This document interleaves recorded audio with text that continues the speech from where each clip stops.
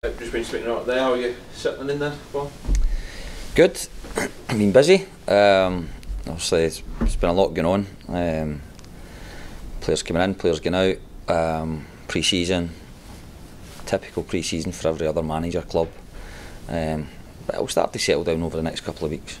Is that with Portugal as well? I mean, obviously great to go over there with the facilities and things, but first couple of weeks obviously just takes it more time off, doesn't it? It does, yeah. Listen, the Portugal trip was good. I think just to integrate the players, the new players coming in with the existing players here. So it was a really good camp. Worked really well, worked hard. Definitely getting fitter every day. You can see the quality coming through. It's good to get a game under our belt against Hibs. No ideal in terms of the numbers that we had. Players playing probably more minutes than they should have played, but listen, they came through the game. So yeah, it was a good trip for us. Saying there as well, like the first couple of weeks in this place as well, you obviously worked on some good facilities in your time. The next time with Celtic and places like that, how does this match up? Yeah, listen, it's a good facility inside. There's obviously certain aspects here that we think we can improve with the pitches, but we're getting there. Some good people here. They're very understanding. They're here to help us. It's just finding your way about the place first, and then it's a great facility for the players to come to their work every morning. It's a great setting, but there's still things that we can do. We think we can improve on. But it's good here. Durham's a lovely place, so it's been good. It's been the players have been working really hard, so I've been really pleased with that. Yeah, you say Durham. Are you looking to move into the area? I'm trying to.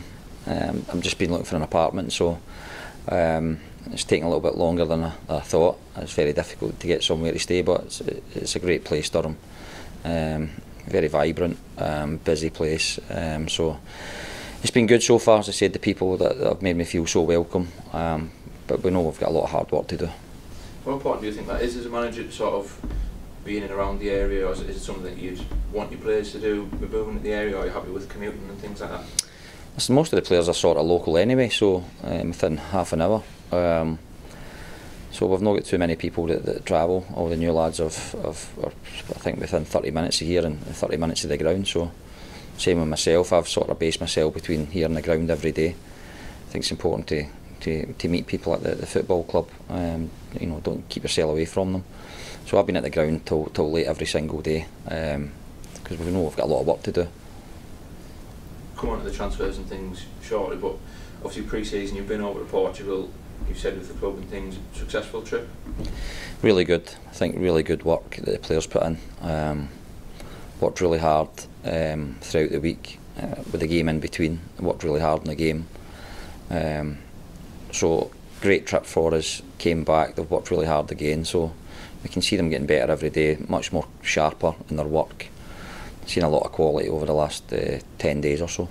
Is it a case of now you think the pre-season really gets underway now that you're back over here though? Yeah, and we've got, with the games coming up, I think that's where the players want to play. It's where I want to see them. We can work on a few things. We've already did that. I think with the games coming up over the next couple of weeks, it'll really set us up for the first game of the season. Obviously we were meant to play St Mirren tonight, I think it was. That got postponed. What was the reason behind that? Listen, it was a game that we put in late. We've had one or two injuries and we didn't want to risk any more people. I think if you look at our schedule coming up, we've got a lot of games before that first game against Walsall, a lot of tough games, so we just felt with a couple of injuries we do have that we didn't want to risk any more people. And it goes in, start with a couple of non-league teams, then builds up, goes to League One, Championship. Is that important to mix it up a little bit? Yeah, listen, I think you always do that. Obviously we started with good opposition against Hibs, a couple of non-league clubs, Lincoln, Blackburn, Sunderland. Tough test for us, but the games that we'll have to work really hard on, but games that you should enjoy playing in. Assuming them three at home as well, you'll be hoping for a decent crowd coming in and watching them games as well?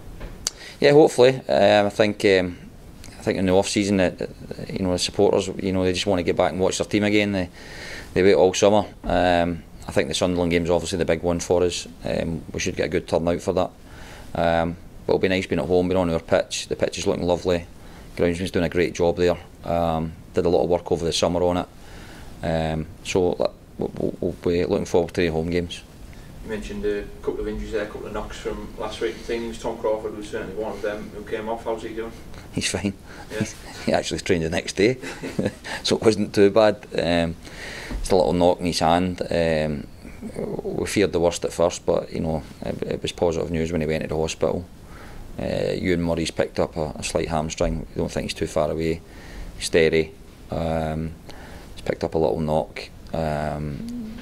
Joe Gray picked up something, but he's back training. So yes, we've got a couple of knocks just now. So the squad's quite light in numbers in terms of training, but they're training well and training hard. Max Carver was not involved in the squad over there. What was the reason behind that? He was ill. Yeah. So we didn't want to take somebody that wasn't well. So he's back training now. Yeah, spot on. With Crawford, we should quickly go back to him. Got a little brief cameo up front. Is that something? There was nobody else. We just felt we were playing with a sort of false nine. We didn't have any strikers in the building, so we felt that we had to use somebody that little false position, playing off the front, and then obviously it didn't last too long. And then Shells went up there. But listen, it's something sometimes you have to do. Seen a lot of good teams doing that without playing with a recognised number 9. Obviously, we have number 9s in the building that'll help us. And on that front, how are we looking with transfers? Listen, we've made a lot of offers for about 3 or 4 players. So we're quite hopeful by the end of the week we've got some more players in the building, some good players coming in at the top end of the pitch, which is really important for us. But it takes time. If you want to get good players in, it takes a little bit longer than what you think sometimes, especially at the stage of the season. A lot of clubs fighting over players. A lot of clubs are short in numbers just now. And it's that season where players are just holding off. But we do think we can get some more in by the end of the week. We're really hopeful on that. Is that for the Billingham game? We would like to think so, yes. We would like to get the additions in by the end of the week, and I'm pretty hopeful we'll get them in if we can all work together and just push a little bit, and and at the other end it's just getting players to agree stuff, and it's negotiations. That's how it happens. It doesn't take one day. It can take a couple of weeks at times. So listen, we're working really hard to bring them in. I'll throw a couple of names at you. Feel free. I know that you might not want to discuss them, but Ollie Shaw's a name that's been linked from Kilmarnock. Anything on him? I've never even heard that one. No, I know Ollie Shaw well, but is he the sort of player that you would be interested in if there was something available? I'm interested in strikers. I'm not interested in specific names, but I'm interested in bringing players at the top end of the pitch in, because that's where we need to bring in. So it's really vital that we bring them in. Ollie Shaw is a Kilmarnock player, never been mentioned to me. It's not a name I've ever even thought about. He was a trialist over in Portugal. He just helped us. Yeah. It was through an agent that he just helped me for the few days. We knew we were a little bit short in numbers, so there was nothing ever going to come of that. And one more. What was his name? Well, you tell me. Nah, listen, we just Dominguez. It was just a player that came in and helped us. One player I want to talk about from last season, I'm not sure whether you've been brought up to speed with Bryn Morris. There was a deal potentially in place to turn his loan deal into a 2-year deal, as I understand it. Has any big talks been held about him? No, we've not. There was a sort of initial discussion. I just wanted to get my feet under the table, to be quite honest with you, and looking at what can improve and what players I can bring in. So, we're trying to bring some good players in the building.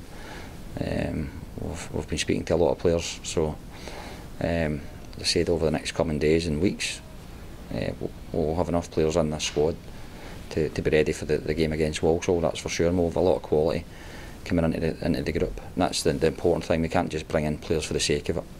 Would he be one that could be revisited, or at this moment in time, it's not something that's at the top of my list. I think I've got other targets. Bryn was a player that was in the building before I came in, so as I said, I've got to bring one type of player in who I want to bring in. One of them players came in last night with Brody. Tell us a little bit about him. Yeah, he's a young 21-year-old left back, left wing back. Had a great grounding at Celtic. Was there since he was a young kid. Came across him over the last couple of years. I like his potential. I think he could be a real asset for us. He's only 21.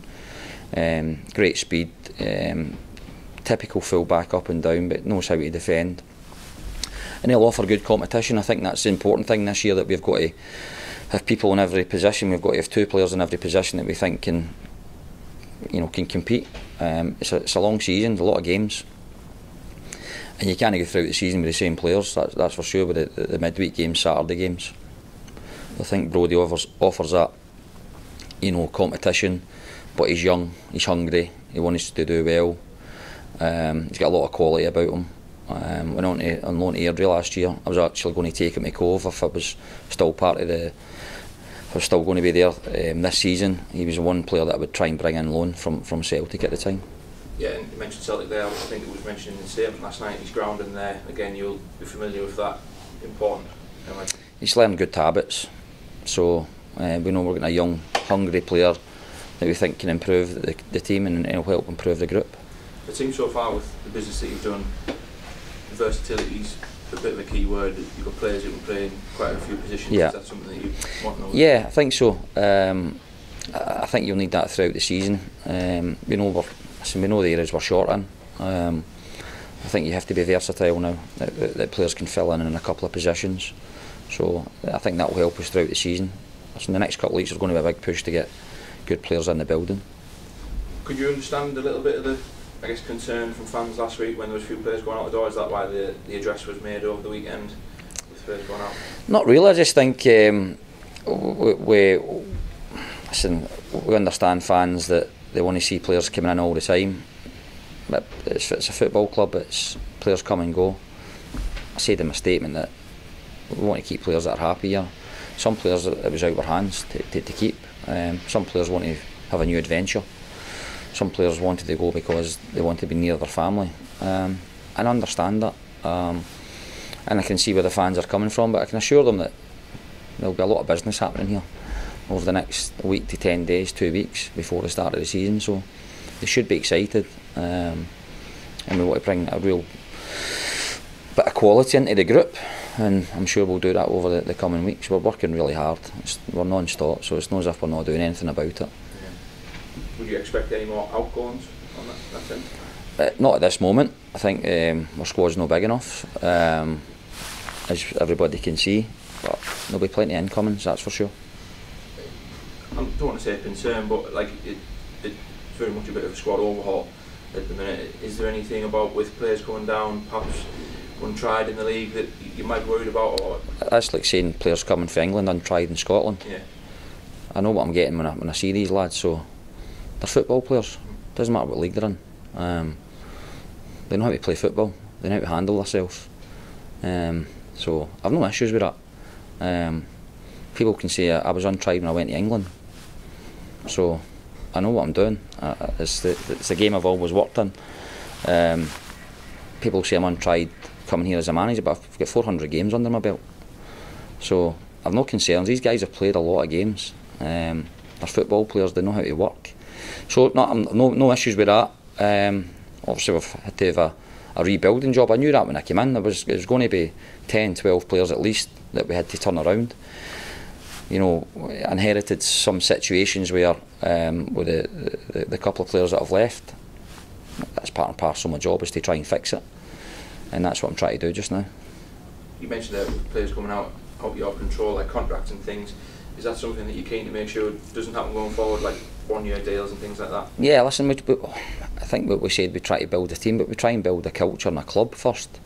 So we have to look at our assets, bringing the younger players in. We think they'll be an asset to the football club in years to come.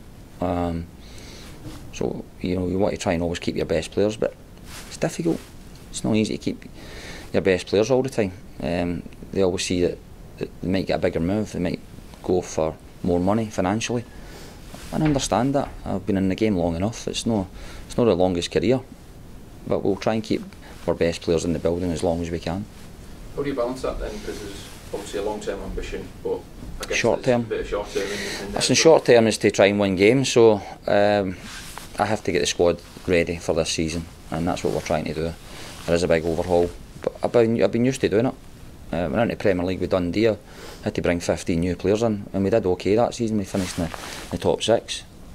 It's the same situation here. Every season, I don't want this to be every season where we're bringing 10 and 12 players in. I want to try and, you know, bring 3-4 max in. So this season is hopefully a one-off for us, that we're bringing the amount of numbers, but we have to. It's for everybody to see that we haven't been in big in numbers. The players that left last year, and then players that have left over the last week or two. But what we're trying to do is rectify by bringing a strong squad together. And it's not just on the field as well, like some of the backroom staff. I know you both said at the initial press conference you were keen to bring a few more staff members in. Anything to bring up to speed with that? Listen, we've just obviously got my assistant manager, bring Kyle in. We'll look to maybe add 1 or 2 additions if we can over the coming weeks, if we can, but if I don't have to, then I won't do it. It's just little small details, it's no extra coaches, so it's not anything to do with that, but maybe just people just behind the scenes a little bit. Yes, want to finish up really for me. Last night I think we got the news that the academy got up and running. How big a part, how big is that for the club, but then for you this season and then going forward? It's big for the club, is to having a strong academy where you can bring your homegrown players into the first team. It'll take time. You know, it's going to be a lot of hard work. This group have just been put together. I had a chat with them yesterday about being a football player. What does it take? How can you get into my first team? You've got to come and impress me. You've got to work hard. You've got to have the right attitude. You've got to live your life right. So it'll take time. It'll not be an overnight success. We know that. But we'll slowly get there, small steps at a time, and hopefully over the years that we can see the benefit having that academy, and it gives all the younger kids a bit of hope, even throughout the area. I'm sure there's a lot of talented kids in the Hartlepool area that want to be football players, and it's just been given the opportunity. How often do you see yourself going and taking that in and seeing how they're getting on after it? Yeah, listen, as I said, I love football, so we'll always be around it. The young kids are in this building, so I had a good meeting with them yesterday to tell them what to expect and the standards that they have to set. And then if I need someone to come across and train, they've got to be ready to train with me. Go on, appreciate your time. All right.